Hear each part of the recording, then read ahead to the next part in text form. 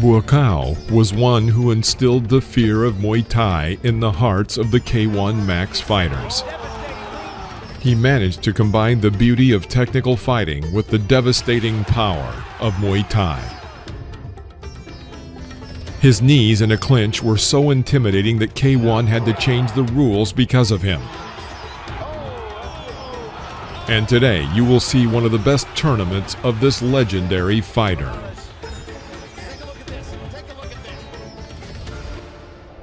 The 2006 tournament was the 5th K1 Middleweight Grand Prix. Albert Kraus became the champion in the first tournament. In the second, Masato. In the third, Buakaw. And in the fourth, Andy Sauer. At this time, every tournament became legendary.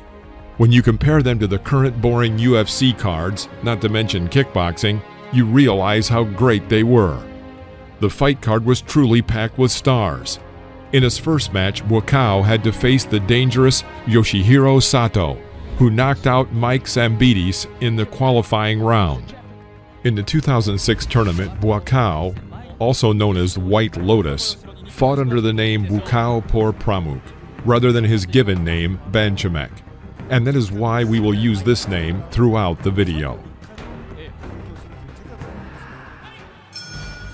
From the start of the fight, it seemed that Sato was unable to use his arm swing effectively and lacked rigidity. Buakaw stood in front of him like a rock, periodically planting a right cross.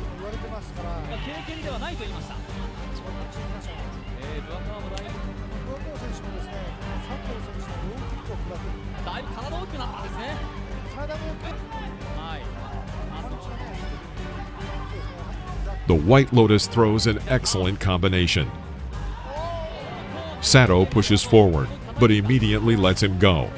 The Thai fighter does not have to close the distance.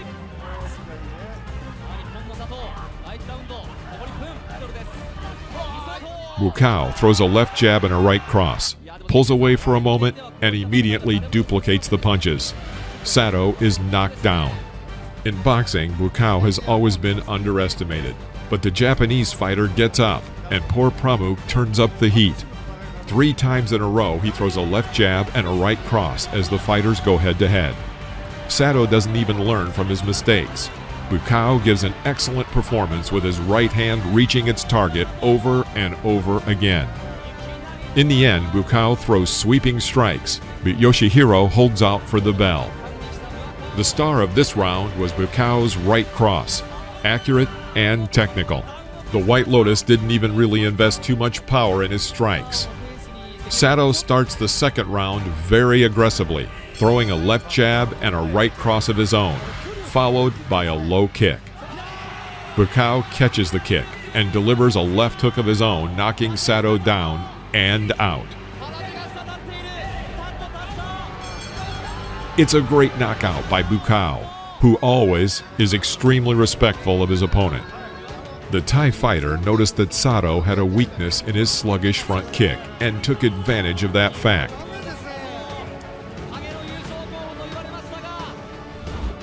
But a year later, Yoshihiro Sato would knock out Buakaw in a rematch, shocking the fighting world.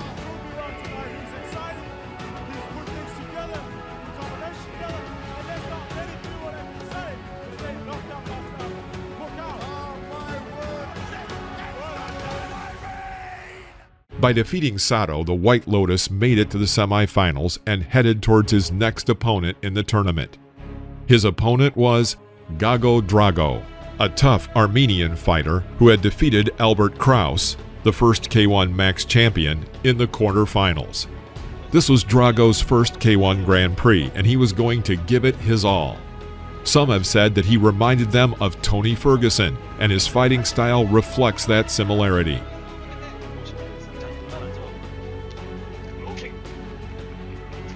Drago delivers a daring front kick to the head, but Buakaw is unimpressed and soon punishes him for his sweeping attack. Buakaw uses the skills he has honed in the stadiums of Thailand. Pramuk is waiting for Drago's aggressive attacks. He counterattacks effectively, clearly surpassing him in speed.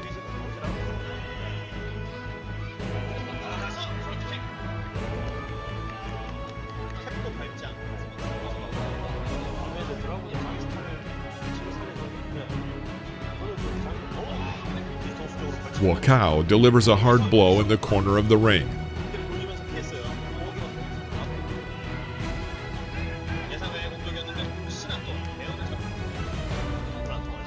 Overall, this was not the most successful round for Drago, though he is clearly not finished. In the second round, the Armenian met Buakaw in the center of the ring, where they exchanged a hard combination of punches. Drago throws a right cross that strikes Buakaw's head. Drago's aggressive style here looks both like Ferguson and Diego Sanchez. Drago, gaining confidence, aggressively began throwing a series of punches in hopes of finishing off Buakaw.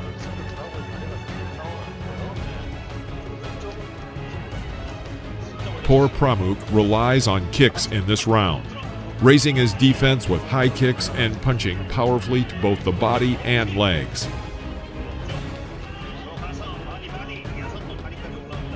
Once again, Buakaw's right hand sends his opponent to the floor. Drago is knocked down by another beautiful cross. But Drago got back to his feet and continued the fight. Overall, he looked much better in this round than he had in the first.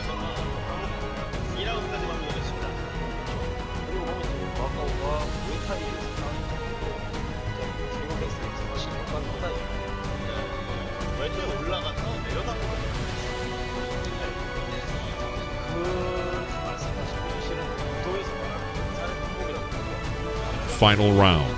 The Armenian Dutchman Drago is serious. His punches to the body and the right cross to the head are delivered well.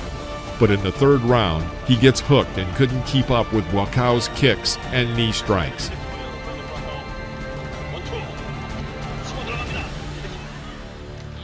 Buakaw delivers a blow to Drago's body, but lowers his defenses in the process, and Drago throws a roundhouse kick. Buakaw is shocked by the audacity of the strike, but returns a roundhouse kick of his own. The speed of the White Lotus and the variety of strikes simply left Drago no chance. Another knee and another middle kick from Buakaw marks the finale of the round.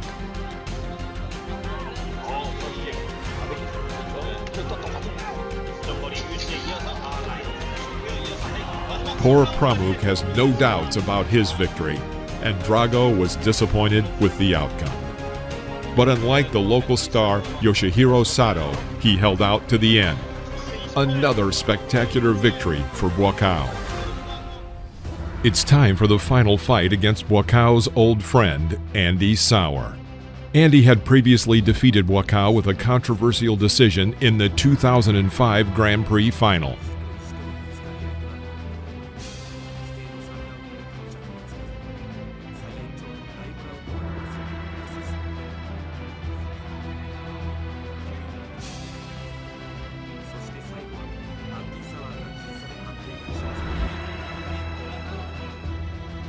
Buakaw, Souwer, and Masato are still considered the holy trinity of K1 Max to this day. And that evening it was decided who would become the first fighter to become the champion of K1 Max twice. Souwer looked pretty shabby after fighting Masato in the semifinals. He didn't hit as hard as poor Pramuk, but was distinguished by the high pace of combat, speed, and non-standard attacks. It was Souwer who was on his own in Japan as he fought in the local promotion Shoot Boxing. He even performed in their traditional outfit. Souwer throws a hard left hook to the liver. Souwer has always been slightly better than Buakaw with his hands. He squeezes the Thai fighter into the corner, but was unable to turn this to his advantage. Again, poor Pramuk relies on high hard kicks and middle kicks. Andy's series of punches seemed to do him no harm.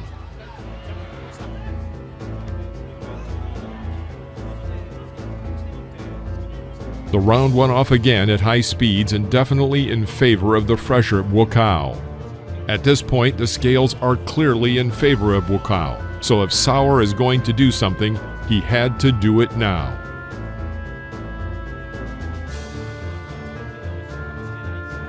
Round 2. Souwer is actively moving forward trying to reach Buakaw with one of his hands. but he was unable to break through the hard Thai block. The kicks from the White Lotus continue to fly wildly. Another series of left hooks come from Sauer, and then the fighters are in a clinch.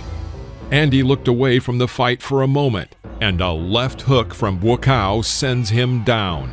Sauer violated the first commandment of kickboxing: protect yourself at all times. It was a powerful blow from Buakaw, who invested a lot in the punch. But Sauer gets up and is ready to continue. Buakaw strikes him at every chance, but is unable to finish him off because of Sauer's cunning and experience. He then hits Sauer with a combination: a left hook, right hook, uppercut, and left hook again, which leads to another knockdown for Sauer. This time Buakaw went behind his head and the shocked Sauer collapsed from a precise right cross. This was a stunning victory for the White Lotus in their long-awaited rematch. The title earned in retaliation becomes even more valuable. So Buakaw Por Pramuk silenced all the critics who claimed that in those years he only had kicks and knee strikes, but no boxing talent. He sent each of his 3 opponents to the floor in that tournament, knocking out 2 of them, and all using his boxing talents. Thanks to everyone for watching, especially our longtime followers. Don't forget to click the thumbs up and subscribe to the channel. See you next time.